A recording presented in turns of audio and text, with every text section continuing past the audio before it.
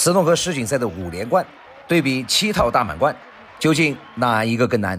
今天咱们本来要说火箭的哪些记录有可能被小特超越，但是昨天我看到群里面为了5连冠和7套大满贯，究竟谁更难的事儿吵得不可开交。这个人吧，一旦进入撕逼状态，就容易失去一些理智。昨天呢，看着兄弟们争论，我也没插嘴。我觉得吧，两边的球迷呢，有些东西呢没说在点上。今天呢，咱们就来聊一聊我的观点。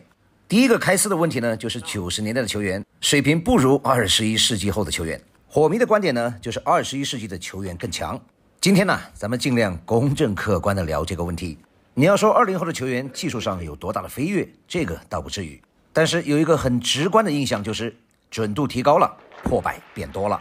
在这一点呢，可能新一代的球迷忽略了一个问题，那就是器材的提升。其中有一个很大的因素就是带口。今年的世锦赛用台，大家就可以做一个很直观的对比了。决赛之前的用台，所有的球员上场之后都感受到了带口的变化，甚至很多球的打法都变了。为啥？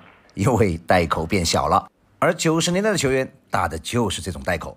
到了决赛，为了不影响比赛的观赏性，又把球桌给换了。在这儿呢，咱们再来看一项数据。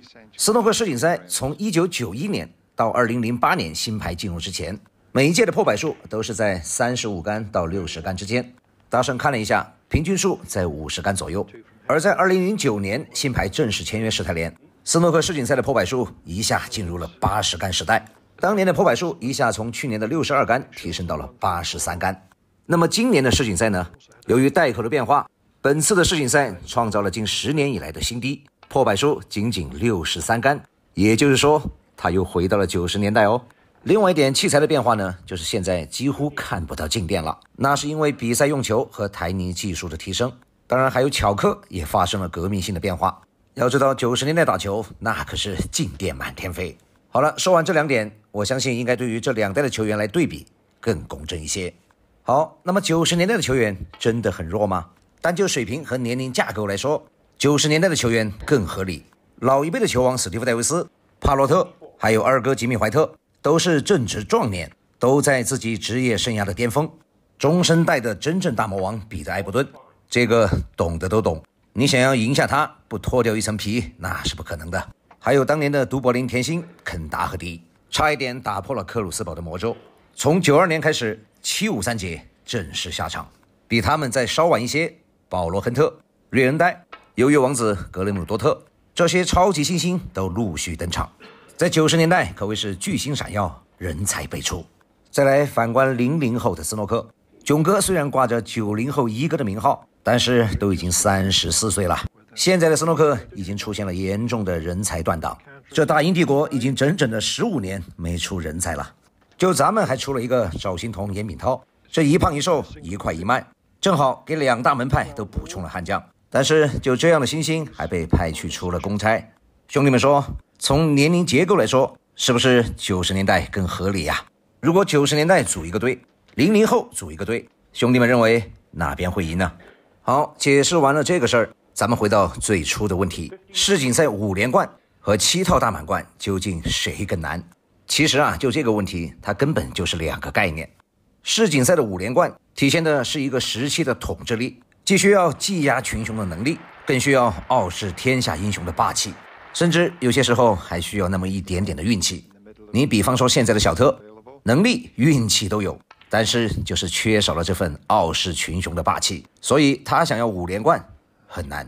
而火箭的7套大满贯呢，是在30年的漫长的时间长河中，靠着自己的天赋、自律以及人才断档的机遇，一步步实现这个伟大成就的。当然，如果早在10年前，火箭就在中国像现在这么玩，别说7套大满贯了，5套他也得废。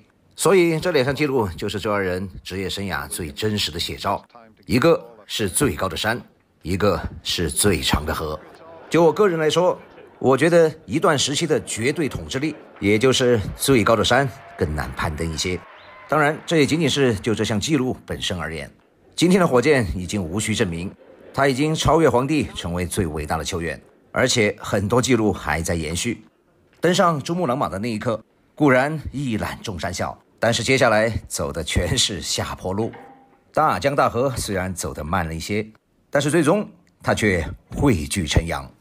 一个曾经九州一统，万国来朝，一个靠着无数群星的闪耀时刻，最终汇集成了银河。如果是你，你将作何选择呢？98.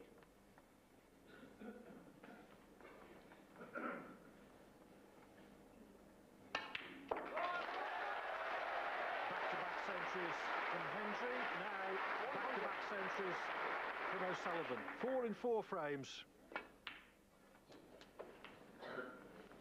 101. 110.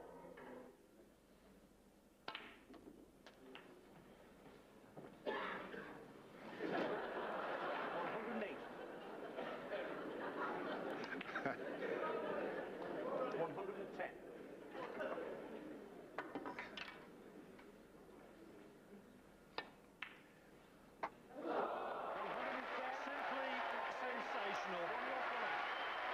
Stephen Hendry led 10-7. He was caught at 10-all. Hendry 2 in front with 2 centuries. O'Sullivan levels with 2 of his own.